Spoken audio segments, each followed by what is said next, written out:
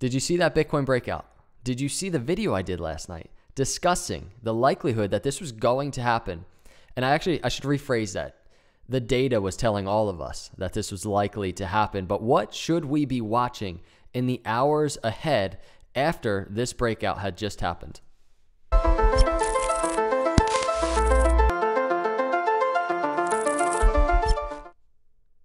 What's up, everyone? Welcome to Crypto Capital Venture. Subscribe, hit that like on the way in. Let's jump into the video. So actually first, I want to play this quick clip from, this was from last night, but I tweeted. I told you last night a Bitcoin breakout was coming. I just tweeted this earlier today, like an hour ago. Clearly there, but you can also see the support clearly here at the lower trend line, and we are approaching the average breakout target right around 74%. October 20th, a big deal. If you're watching Bitcoin in the short term. So I'm not trying to pat myself on the back, everybody, but we've been tracking these moves for Bitcoin so consistently. And I'm not patting myself on the back because I'm just following rules. I'm following the consistencies and the data that is found on the Bitcoin charts, and I'm sharing it with you. But you know, we were tracking this larger symmetrical triangle for a while. Before it even was a symmetrical triangle, we had a target breakout for that, right around 74% to the apex. We broke out right after. Now we had a target breakout for this current symmetrical triangle. We've broken out right before the 74 to the apex, 74% to the apex. That would have been tomorrow. Now, I know the move is nothing crazy. It's like just over 2% of a move as of right now, but it's key because we're breaking a trend line right now. And this could be confirmation that something truly is getting ready to happen. And the reason for that is not only because we have this short-term breakout, the target breakout area is like 12,200. It's nothing crazy, but the confluence and everything happening on the macro charts is what is crazy to me. Here's a line right here. You see this line we're approaching. In the thumbnail, I say we're 1% away from something big. That is what we're around 1% away from, a little bit over 1% away from this 786 line. If I zoom out on this chart, that is simply the August swing high back here, right, to the swing low down in September. And I know I'm all messy right here.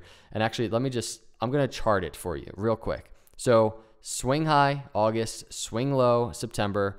And this is what we're looking at. Bitcoin testing a very key 786 line up here. That is a resistance line. We're in the channel right now of resistance. What's going to happen here? And we've already kind of seen resistance just below if you see this wick on the 6-hour chart. The reason why this is so important is because on these long-term charts, and we've been discussing this, is like we have this bull market high, we have a lower high last summer, a potential lower high now. And in that lower high last summer, you see this. It's a series of actually little lower highs and then rejection, right? And we're getting a similar setup right now on these charts. Here's the August swing high, potentially putting in a short-term lower high to really define this long-term lower high, and we could be going down. I'm not saying that's going to happen, but it's potentially what is happening right now. You might be feeling good seeing Bitcoin in the green, but we're at a very, very important key resistance area. August swing high right here, back in mid-August, and then we're currently putting in potentially a lower high from there. We want to see Bitcoin 1% away from this area. We want to see Bitcoin break and see continuation up through this Fibonacci retracement. Everybody, this is the area to watch today. We're talking about 11,900. Can Bitcoin see continuation to that area? Now, we know this is the Fibonacci retracement, right? This is the short-term resistance to 11,900 we're looking at. But what's so amazing to me, and I really love this chart, is if you look at the last summer swing high, right, back here, and we take our longer term Fibonacci from that last summer swing high to March, I really like charting this right now, this Fibonacci retracement, and I've been charting it for you. We're in the Fibonacci resistance, right?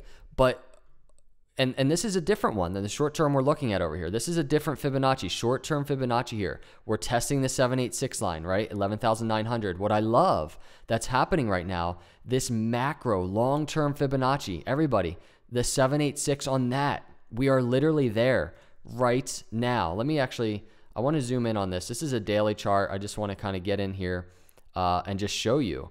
Look at where Bitcoin is on this daily candle. We are at this long-term 786 line for Bitcoin. Bitcoin, you can see, you kind of get up above in August, came back down though.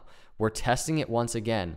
And what we want to look for is basically what we saw in the swing high last summer. And I want to illustrate this for you. So let me chart the Fibonacci retracement, same exact type, but the bull market high to the bear market low. And then it's the setup for the swing high, lower high last summer. But you can see what Bitcoin did then.